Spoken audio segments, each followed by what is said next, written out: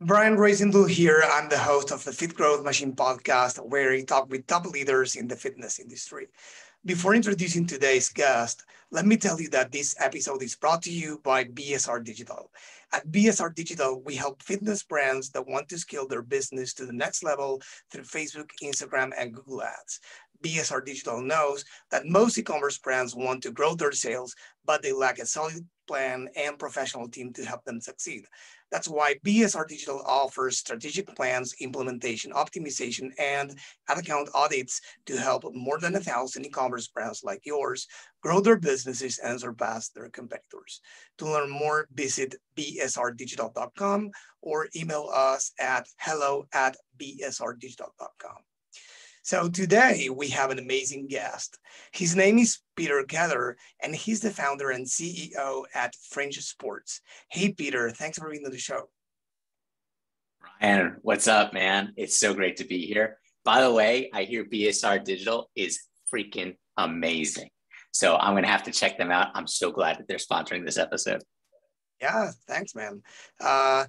Before getting started, I would love to give a shout out to Garrett Ackerson because he introduced us and he's great. So thanks, Garrett. Heck yeah, thanks, Garrett. I had told you in the pre-show that if Garrett ever recommends I do anything, I basically just do it. Like, I love that guy. He's like a brother from another mother from me, and I hold him in such high regard. And such a great e-commerce entrepreneur and CEO as well. Yeah, he's. In case you haven't listened to that episode, I interviewed Garrett a few months ago. So feel free to check it out because it's a great episode as well. So yeah, now about your company and you, of course, why don't you tell the audience what the company does? Awesome. Thank you so much. Put it simply, we improve lives through strength. And if you're just listening to this on audio, I'm showing my bicep right here. Bicep means strength. So improving lives through strength. And then what we actually do, how we improve lives through strength, is we help people build amazing garage gyms. And secondarily, we also help entrepreneurs grow thriving local community gyms. And just to put it simply, we sell barbells to people who care just a little bit too much about barbells. Awesome. So this literally happens in the garage. I mean, a lot of great startups have started there, as we all know, but this literally starts there. So something great for yourself that can help you get stronger, and many other things that we'll mention in a minute starts there and happens there. Yeah. Apple started in a garage, Microsoft started in a garage, Fringe Sports started in a garage. And come back and check with me in 10 years. We're going to be like that, like Apple, like Microsoft, all that stuff.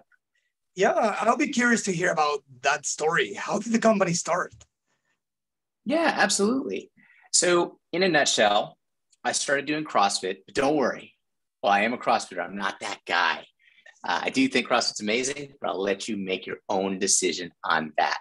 But I started CrossFit in 2005, and one of the first editions of the CrossFit Journal, it's actually edition number 2, talks about the garage gym. And it makes an argument for you to go build and work out in your own garage gym. I drank the Kool-Aid. I did that. It was hard. It was really hard back in the day. Bumper plates, kettlebells, even quality barbells, all that stuff was hard to get. And by the way, I lived then and still live today in Austin, Texas. It's a very fit community. But even in this fit community, it was hard to get those, what I call the tools, the implements of elite fitness. So I was an e-commerce guy. I did eventually build out my garage gym, but I thought there's got to be a better way. So I dismantled my garage gym. Cry a little tear here. It's a sad day for me. And then I racked it out with some racks I bought from Home Depot and filled it with kettlebells and gymnastics rings and stuff like that. Started selling this stuff online with the idea of making it as easy as possible for our customers to build these amazing garage gyms or to grow their, what I call LCGs, local community gyms. And believe it or not, it actually worked. So from there, we just kind of expanded and grew and grew and grew. And over the years, what I realized is that what had happened to me in 2005 with CrossFit is strength had changed my life. And when I looked at our customers and whose lives were changing, because there's one thing between selling a barbell to somebody and taking a few dollars, fair trade, whatnot, but that doesn't really ignite your heart necessarily or your emotion. But what I started to see is I started to see our clients who were also having those life-changing moments through strength. And then that's what really became the core of our company and went just down through the heart, is helping people improve lives through strength. Or as we might talk about in a little bit, especially giving strength to smarties. So strength for smart people. What's that? Strength for smarties. So I am an evangelist of strength. I am a gym rat. After college, by the way, I played rugby in college. And then after college, I actually started distance running, but I started training at 24-hour fitness, trying to figure out what to do, stuff like that. And one of the things that I realized fairly early on, but then became just like crystal clear as time advanced, is society, especially American society, has this idea of strong people being dumb, being stupid. I don't know if you've seen it, but there's a somewhat famous or infamous commercial for Planet Fitness. And there's this guy who's muscle bound. He looks kind of like a Arnold Schwarzenegger type. He's walking into a Planet Fitness and the desk attendant says, "Oh, how can I help you?" And the guy says, "I lift things up and put them down." And then the attendant is walking him through the Planet Fitness. And all the guy says, he sees a machine, "I lift things up and I put things down." And so eventually he gets shown out the back door, and the back door, boom, slams on him. "Hey, not welcome here." Now, by the way, I'm not trying to crap on Planet Fitness here. I think that there's a place for kind of everybody in this landscape, although I would urge you to head to a local community gym over at Planet Fitness if you can. But what I'm trying to make a broader point about is that a lot of society sees strong people as stupid or vain. And that is extremely far from the truth. Now, by the way, in any given population, you're going to tend to have an intelligence differential. You're going to have smart people, you're going to have dumb people whenever you take a more or less, random sample of population. Same thing with strong people.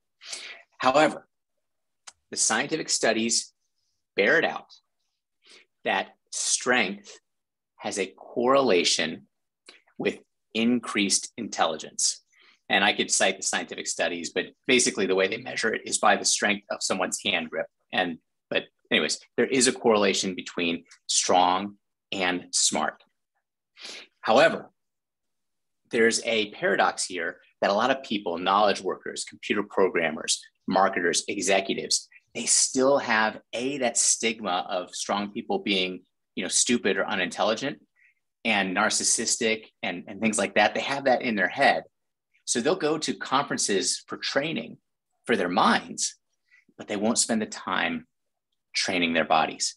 And what I'm here to tell them is all else equal, stronger people are smarter, happier, and live longer lives, especially longer, useful lives than less strong people. And it is simpler to get stronger than you may think it is. And so that's a major message of my life. Yeah, that's awesome and strong. And I always love reading between lines whenever I can. And whenever I see someone, let's say someone strong, that tells me that that person had the discipline, the mindset, the consistency to go through the extraordinary effort that requires to get in that shape, right? So it tells you a lot about that person because it's easy to make fun, right, of the other person. But then when you get yourself and say, "Hey, but can I try that? Will I have the mindset, the consistency?" Because it's a long-term thing. And we as human beings, the vast majority of us, hate the long-term thing. We want results overnight. And that doesn't work that way. So I truly believe that these people are smart for sure. And they have all the stuff that I mentioned. So yeah, what do you think about that? Yeah, I agree. So actually, this is something interesting. We had talked about Garrett earlier. there's a saying that he and I talk about sometimes when we chat. All discipline improves all discipline. So it's kind of a tautology, the snake eating its own tail. All discipline improves all discipline. And the idea there is that by being disciplined in one area of your life, it spills over into other areas of your life. And so I really believe in that. One thing I do want to mention as well when we're talking about it, there's a difference between strength and health. There's also a difference between strength and being skinny or having low fat or something like that. But all of these things can be a virtuous cycle together. And so your discipline in the strength area often tends, well, almost always tends to spill over into better health. So better discipline and better things in the health area, and which also tends to, in a little bit less of a way, spill over into healthier eating habits, which then go to body composition, or generally speaking, lower fat or more health in that area. Yeah. And talking about discipline, there's another episode that you guys should check out with Craig Ballantyne, the author of the Perfect Day and Perfect Week Formula, both books, and there are many more that don't come to mind right now. We talk a lot about discipline, so that's I shared that what you said. I mean, it's really important to have the right discipline, and for these two, of course. So I'd like to talk briefly about the pandemic, and because I for example didn't imagine to exercise at home up until I mean I used to live in an apartment, not anymore. I'm a pandemial. Let's say I moved to the suburbs pandemic with the baby twins. I couldn't stand it anymore in an apartment. But if I had a garage, it could have helped a lot. I work out better and exercise. But before that, I was like, I go to the gym, I practice. But has it accelerated the business growth? I would love to hear about that and how it changed your business. Yeah, absolutely. So I remember it vividly. 2020 had started. We had some financial goals for 2020 as a business, and we were doing well towards those financial goals. And then on March 13th, March 12th, I remember, I took a look at our Shopify. We run Shopify as a platform. I took a look at our Shopify numbers, and I was like, that's a pretty good day. As a 12th. Then the 13th, which was a Saturday, rolled around. I was like, whoa, that's a pretty good day for a Saturday. And the 14th, Sunday rolled around. Sunday's pretty good. And then Monday, March 15th, boom, it was just off to the races. It was like Black Friday, except we had done nothing to prepare for it. And orders. And then we sustained at a really high volume until we literally ran out of inventory. So it was crazy. It was all this panic buying. And I was looking inside myself. I was trying to figure out what is driving all this panic buying. And what was driving it was, if you remember the early days of the pandemic, no one knew what was going on. People were saying, the death rate is 3%. The death rate is 5%. By the way, if the death rate is 5%, that means if 20 people catch it, one person dies. And at that time, we didn't know about comorbidities. We didn't know that kids were relatively safe. We didn't know that elderly people were relatively unsafe. We even didn't know if masks worked. And so there's all this uncertainty in the air.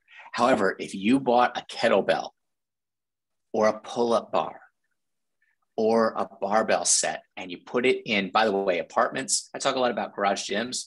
Honestly, for me, a garage gym could be an apartment closet. It could be the trunk of a car. It doesn't have to be literally a garage. Although if it is literally a garage, that is you're my guy. That's the sort of thing that we're going for. So if you got those products, you all of a sudden could take some measure of your own health into your own two hands. Is the gym shut down? Doesn't matter. I have it in my garage or in my closet or in the boot of my car. Can I not even go to work? Well, I can always work out. Some places, they didn't even want you outside, of course, to run or something like that. But hey, nobody ever said, don't go to your garage. Don't go to your closet. Don't go lift. So this mental certainty in the face of all this uncertainty drove this consumer buying pattern.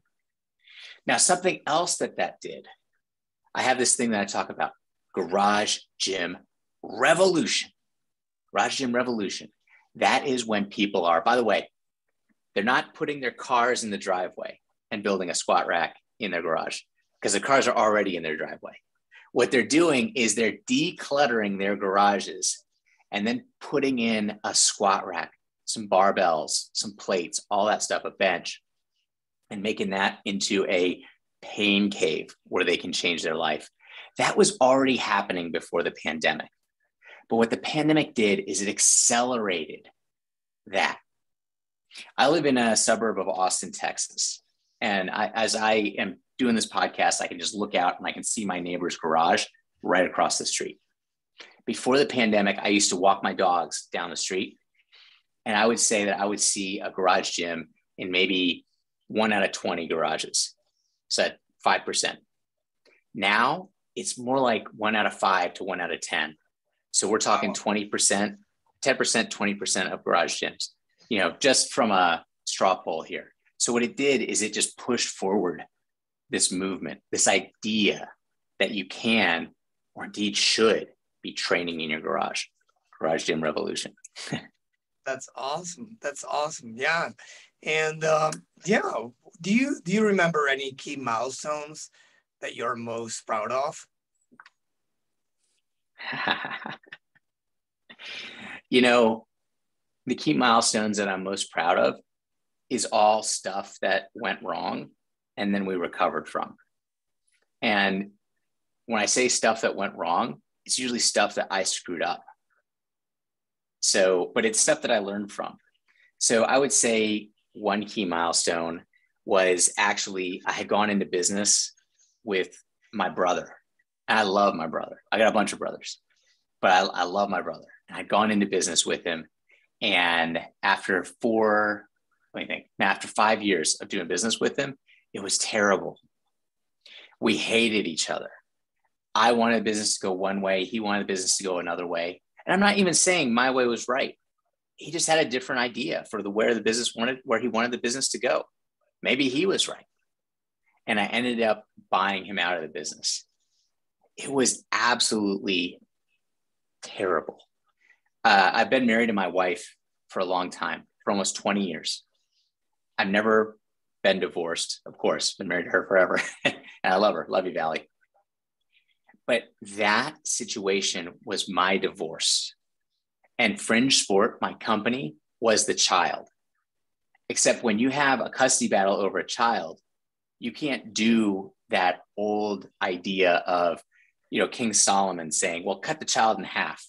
And then the person who says, well, I don't want the child to be cut in half, you can have him. And then that person ends up getting the child. With a business, you can cut the child in half. And by the way, the business might die because of that. And so we ended up, basically cutting the child in half and then having this just animosity against each other. So in terms of me being proud, honestly, it's getting through that situation without the child, the business, dying, because it was tough. And then the next part of that is that we've now it's almost 7 years later, it's a long time later, recovering our relationship together and being able to be brothers again. Now, I know you're probably looking for me to say like, oh, we did this much revenue or something like that. Like, I mean, that's something, right? But for me, the hardest thing, business is all about people. And the hardest thing for me was navigating the emotional side of that situation. And the biggest milestone for me is that my brother says that he loves me again. And I can say, I love you too, Alex. Oh, you're going to make me cry. I don't cry easily. No, that was something. I understand you perfectly. I know it's not with a brother, but it's with my closest friend. I went through a similar thing. We've been partners for 12 years. we started the first business. We were in high school, or right after high school. We were like 19 or so, and then we opened the first office at the age of 20. Then we went through some startups with venture capital. Like we did great, and we did also terribly. And in both moments, we were there for each other. But then after many, many years, we get older, we grow, we mature, and we choose different things to do with our lives beside the core business. So we say, oh, I would like to go, as it happened with you, I would like to go this direction. And the other guy doesn't, or is interested in some other projects. So we part ways. And as with your brother, it is today that we could be in the same room and hang out and laugh, but it's not the same thing. So I get what you're saying, because he's not my brother, but I've been friends with him since I was 13 years old. So he's like the closest friend. So yeah, it's a tough one. And that probably has has taught me many lessons. One is that most people, when they are starting a business, and even more if it's their first business, all they care is about money, right? That's like the first layer. That's the surface, right? Money, money. Oh, bro, I will partner with whoever I want. I will, but then money comes, goes, and then you learn that there are more, like, there are deeper stuff, more important than money. Money will come, right?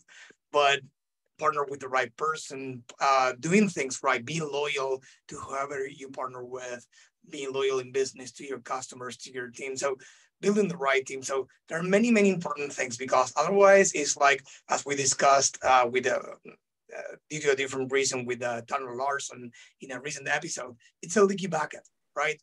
If business is not right in the inside, on the inside, it's a leaky bucket, right? Clients come and go, team come and go, like people come and go, and your emotions come and go. It's a roller coaster.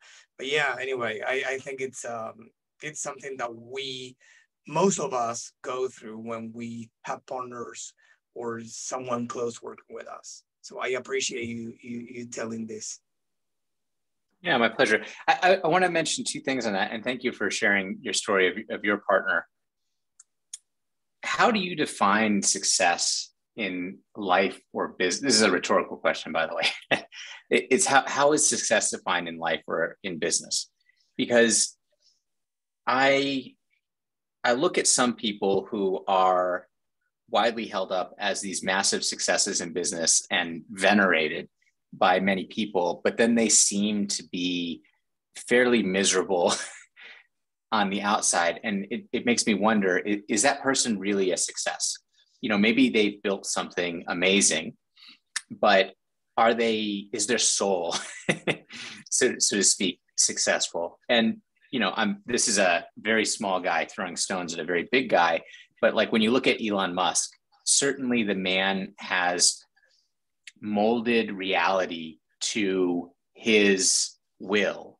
On the other hand, if you just look at his tweets, you say, man, this guy does not seem very happy. Seems to be fairly miserable. And then you look at somebody else like Steve Jobs. Again, another man who has molded the universe to his will. And then you read things about how he was a miserable father to his daughter, and how his ex-girlfriend had to sue him to get him to pay for his daughter's college, you know, I think she went to Stanford, by the way. And when I look at that, I'm like, man, I don't know if this is a success. And so one of my goals with Fringe Sport, with my business, has been to help our customers immensely. And by the way, we have a goal of helping to build 1 million garage gyms. And by the way, we've built 100,000. So we're 1/10. I'm 1/10 to being done. Then I can go do something else. No, that's yeah, awesome. Thank you. But at the same time, and you know, you mentioned your children. I'll mention my children. I've got a 12-year-old and a 9-year-old, both daughters. I want them to know me as their father, and I want to know what's going on in their lives. And my ultimate goal with them is I have this written down, I look at it often, to raise healthy, happy adult children with whom I have a healthy relationship and I see often. So this is not, now at 12 or 9, but when they're, 25 years old, 30 years old, 45 years old, that, we have a respectful adult relationship together and I get to see them a lot. That's a major goal in my life. And no matter what happens with business, success or not success, that's what I need out of my life. Yeah, that's great that you bring this up because I read often two things. One, the other day, the name doesn't matter. I read I mean, on Instagram, I saw a post of a super well-known influencer in the real estate industry showing off his I don't remember the title, but it was like my success or whatever. And it was like a photo of his plane, his helicopter, and his I don't remember what else the guy has. And I was thinking, what about your family, your daughter, your son, your wife? Isn't that your success? I mean, I know the guy is all about showing off all the time, but it's like that thing. And then many people, as you said, they find success as the money they accumulate and the things they do. And as you said, I have decided to consider success a balance between what I want in life for my business, but why do I want the money for? I don't know if you read the book, The 4 Hour Work Week. I did, yeah. There's an analogy there, a metaphor that is great. If you haven't read it, you in the audience, please do. I won't do any spoilers right now, but there's a beautiful analogy on the reason that you want to become wealth, right? The fishing guy, you can read that in the book, but it's like, why? And that opened my eyes. And it's like, no, there's no way I spent my life and my years trying to build an empire. And then I look at my side and I don't have any loved one. But anyway, it's a strong thing. So I encourage everyone listening, starting their business, ambitious to grow, keep being ambitious, but don't forget about why you're doing that. And if you want to be happy, who you choose for your relationships, your wife, your children, friends, keep them close, and the business, money, again, come and go. But yeah. Well, okay, so I'm hijacking this a little bit, but here's one of the things. The journey is the point, because you're going to spend so much time on the journey. And I've gotten to a lot of the quote unquote destinations that I wanted to get to in terms of business success, in terms of personal financial success, things like that. If you're one of these driven people, because I have a lot of friends who are very driven people, very business successful, very financial successful, the reward is never what you think it is. Like when it's in front of your eyes and it's out of reach of your hands and you can't reach it, you think that the reward is something. And when I say reward, I'm talking about money, I'm talking about cars, I'm talking about planes, I'm talking about boats, I'm talking about houses, things like that. You always think that it's going to feel better than it does. And whenever you get it, it's empty. It always feels empty because you reach that level and then you just feel this emptiness. Like, what's next? Because you spent so much time obsessing over a goal and then you reach it. And again, just to be clear, and just in my experience and that of my friends, it's never what you think it is. It's never as good as what you think it is. And then it's like, okay, back to the grind. And the grind is addicting. Anyways, I'll get off this, but the journey is the point. So if you have family and friends, coworkers, the work, somebody recently said, the work works on you as much as you work on it. And so if the work is miserable, then you're going to be miserable because the work's working on you as much as you're working on it. On the other hand, for me, I had a barbell change my life. I had a life-changing experience due to strength. When I was a kid, I always wanted to make the high school soccer team. I would never make the high school soccer team. I did play rugby for the University of Texas, but I played it terribly. But I was never like that strong person. I was never that athletic person. And when I was 25 years old, I fell in love with the barbell, started an affair with the barbell, as I say, and it changed the trajectory of my life. And so back to fringe sport and what we're trying to do by helping people build amazing garage gyms and helping entrepreneurs grow these thriving local community gyms is inducting more people into the iron life, more smart people, and showing them how the barbell can change their life and can make their journey through life better. And I love that. And I genuinely believe in our mission. And is it too expensive to build a garage gym? No. Okay, let me tell you a quick story. I'm friends with Chad Vaughn. He represented the US in the Olympics for Olympic weightlifting 2 times. He got to become a national championship by working out on the crappiest barbell and weight plates that you could possibly imagine. He would drag a piece of plywood over to his dirt carport, and he would work out with this intensity to get there. So the real point is it can cost almost as little or almost as much as you want.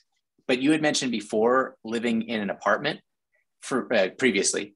For me, the minimum viable garage gym, I call it MVGG, minimum viable garage gym, is a pull-up bar and a kettlebell.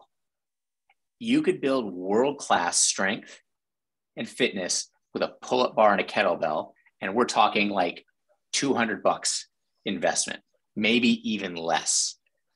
On the other hand, if you want to outfit a garage gym, you could outfit one pretty good for about $1,000, $1,500. You could outfit one amazingly for $10,000, but it just depends on what you want.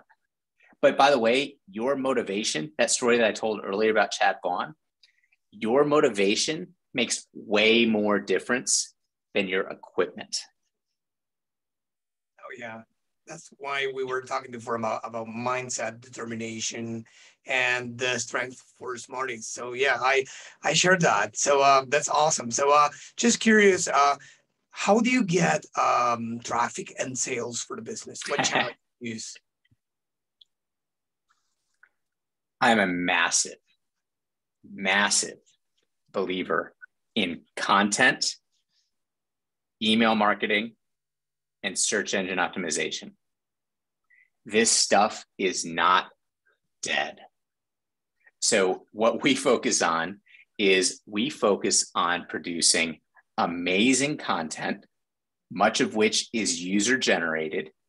And then we repurpose that content on our website to get good SEO, good traffic, good free traffic from Google.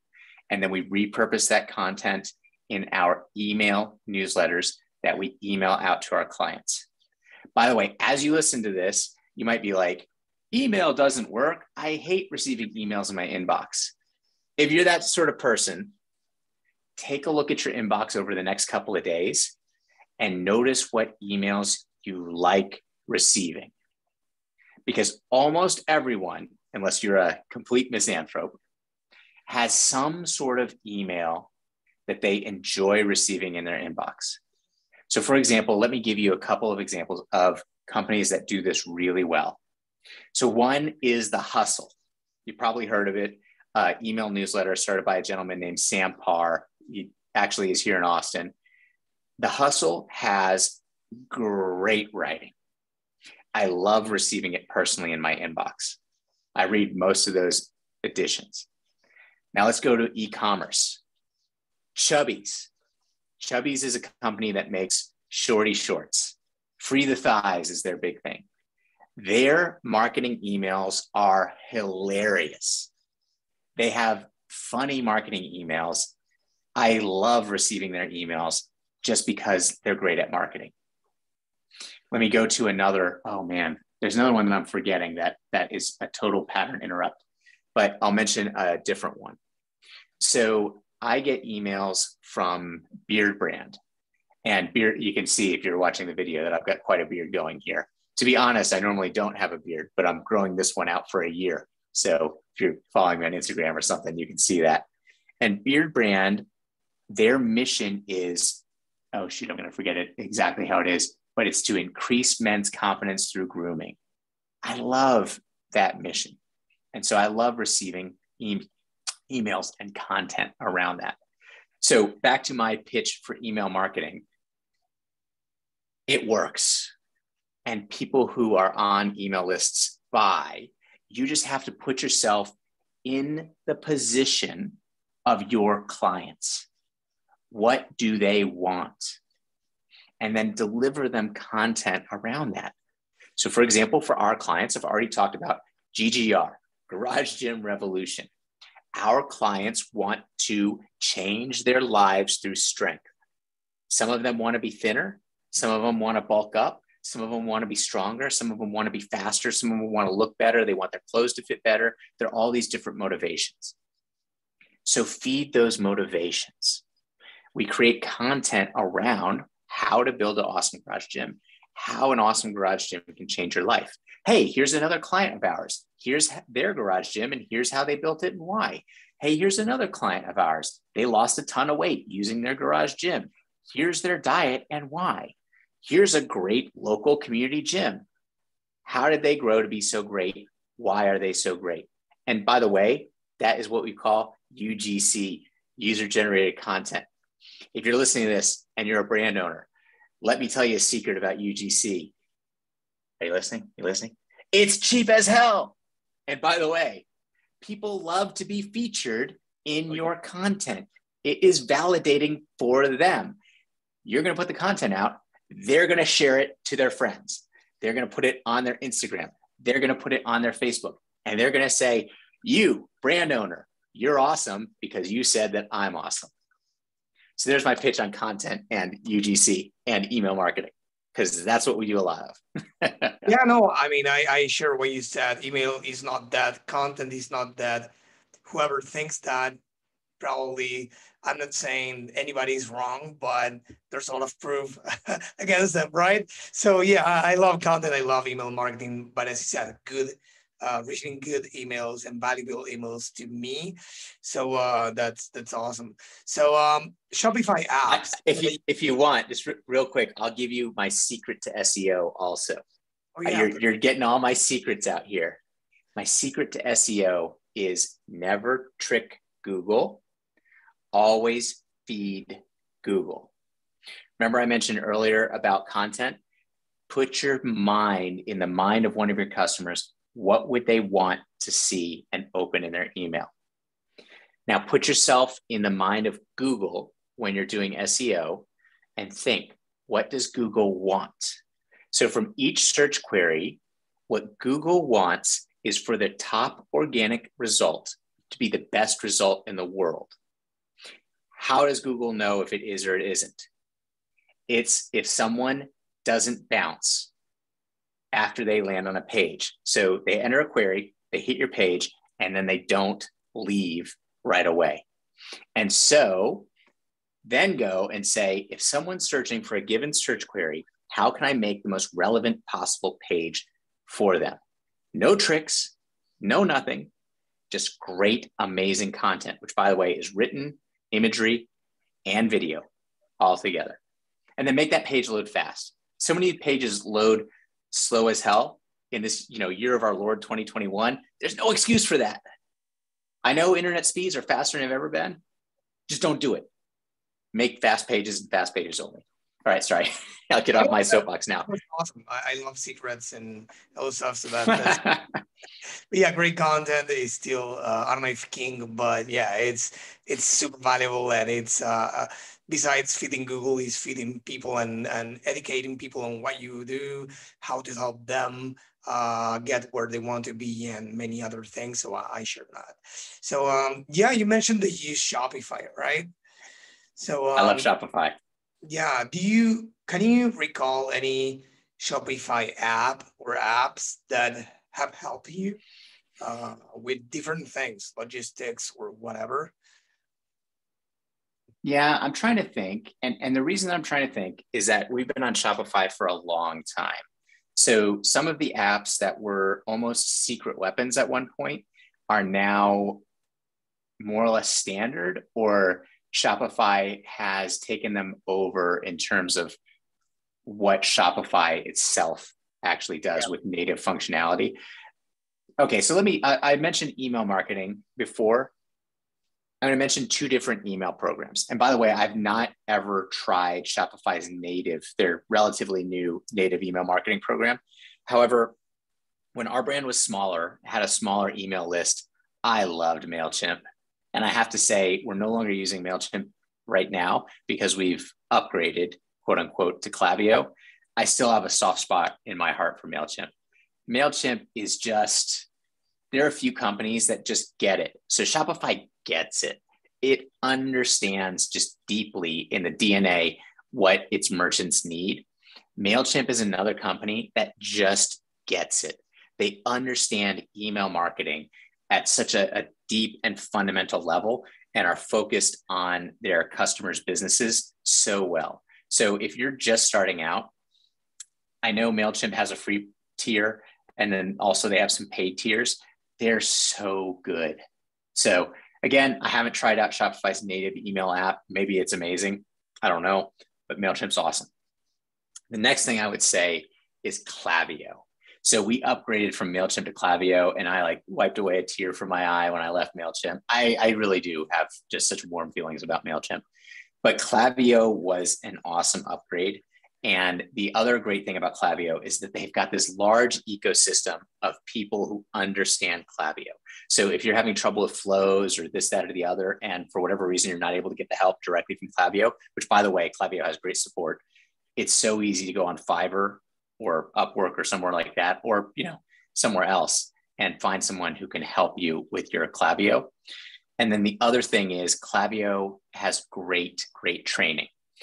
Full disclosure, I've never personally been to one of their trainings, but I have been to a few, e-commerce conferences that Klaviyo was in attendance, and they were like, "Hey, if you're a Klaviyo customer, we'll give you a free hour of consulting." And I'm like, "Sign me up." And so I've gone and talked with their people. And again, similar to MailChimp, they just get it. They understand merchants so well and what you need.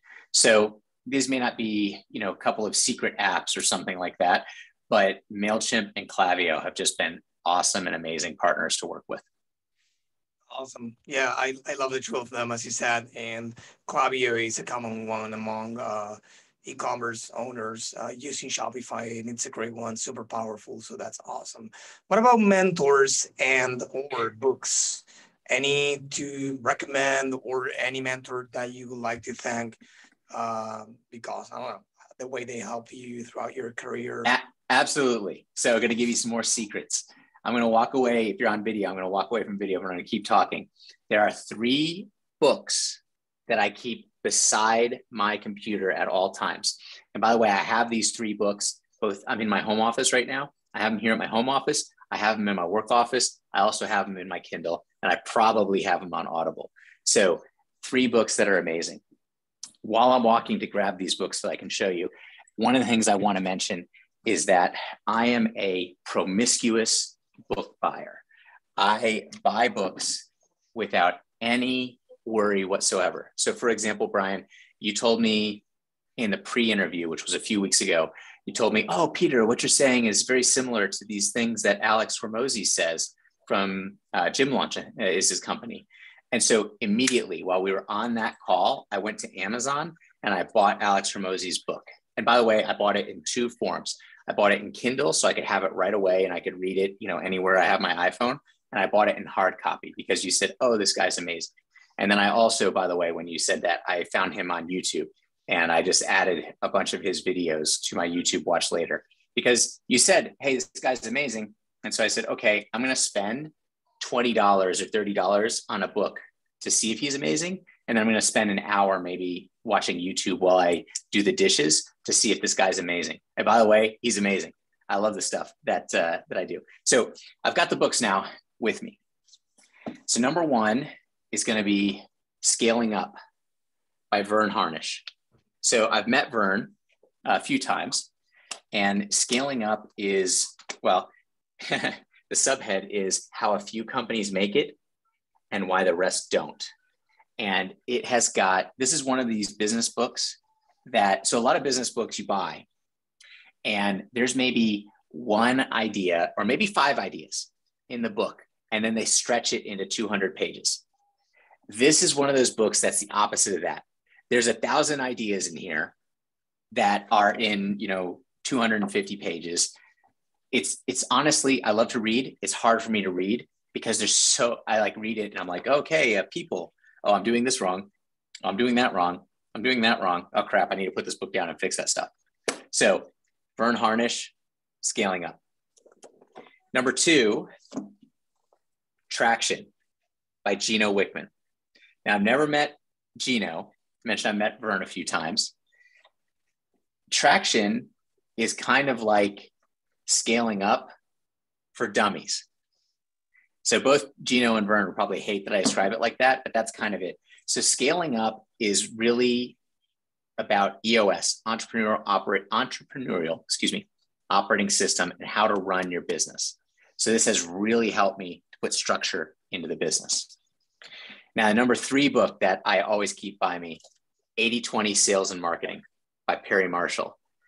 So one of the things, a warning that I want to give you about 80/20 Sales and Marketing is I bought Traction for a bunch of people, my employees, people who aren't my employees. And there's really a better book than Traction called What the Heck is EOS to give people, which really explains a little bit better EOS. I don't really buy Scaling Up for a ton of my employees because this is really more a book for me as managing the growth. I do buy 80/20 Sales and Marketing for a lot of my employees. Some of them find it to be too difficult or too technical for them to really take action on it. But if you're in marketing or in sales, 80/20 Sales and Marketing is freaking amazing.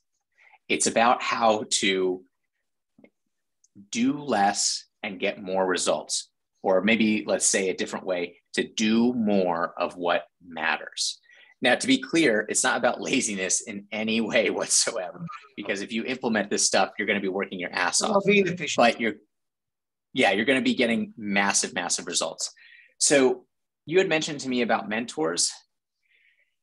I have a therapist, I have a business coach, I have a bunch of entrepreneur friends. I have an e-commerce mastermind. I also am a member of EO, Entrepreneurs Organization, that has kind of a mastermind group inside it.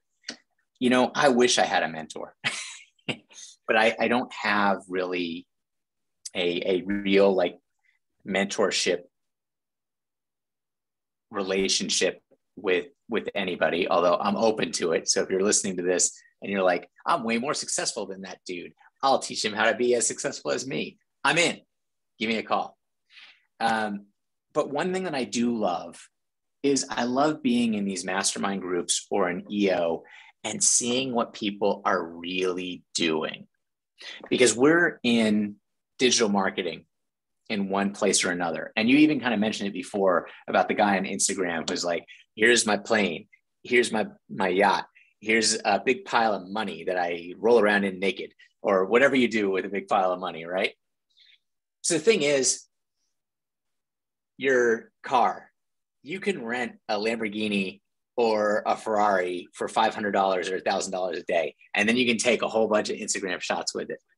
Your private plane, you can literally rent a private plane that just sits in a hangar, and then you can go and you can be in the private plane like, oh, here I am taking my coffee before I fly from New York to LA. And then, after the photo shoot's over, they're like, hey, get the hell out of the plane. Like, you only get this for an hour. Money, yacht, all this stuff like that can all be fake. But a few of the organizations that I'm in, you get to see what people are really, really doing. And one of the crazy things that I realized is most of the stuff that really works, both in like business and in marketing and stuff like that, like people don't really tell you what really works because they want to keep it a secret for themselves. And so being in these organizations and seeing what people are really doing is really telling. The other thing I'll tell you is I know a lot of people with really nice cars and stuff like that. A lot of the people that I know with the nicest cars are really just living off of cash flow. They might make a lot of money, or they might actually even not make a lot of money, but they're like spending money, like crazy. I know a few really, really wealthy people, and I don't know any really, really wealthy person that if they were just walking down the street, somebody would be like, hey, that guy's got $100 million. They would probably be like, oh, there's a guy, like his clothes are normal. He maybe even dumpy. So that's one of the things I learned, that a lot of those people flaunting the money, they don't really have the money. Of course, it's great to get advice from the right people, of course, and people that are doing, as you said. So yeah, where can people go to learn more about you and your company? Yeah, www.fringesport.com, or we're on Instagram at fringesport. So if you're listening this far, I want to make an ask of you. If anything that I've said about Strength for Smarties sounds good or sounds interesting, then make a commitment to yourself. Just say that, hey, I'm going to do 4 weeks of some sort of strength activity 3 times a week. And by the way, it can be push-ups. It can be running a couple of sprints. It could be pull-ups. It could be, I love kettlebells and barbells. So better yet, if it's that. But strength changed my life. I went from being the kid who was always picked last in dodgeball, and in 6th grade would always get the dodgeball up the side of my face, to the guy who can, at this point, kind of do almost anything athletically that I want to on pretty much a moment's notice. It's made all elements of my life better. I sleep better. I work better. I think more clearly due to the dopamine release of working out. I mean, it makes your sex life better if you're shallow like that. I am too. So make a small commitment to make a small change around strength. And if you want to find out more information, find us at fringesport.com. Look at our blog. We got a bunch of resources there, or even just reach out to me directly, Peter at fringesport.com. Strength changed my life, and it can change yours too. That's awesome. Thank you, Peter, for being on the show. It was a pleasure to have you. Awesome. My pleasure, Brian.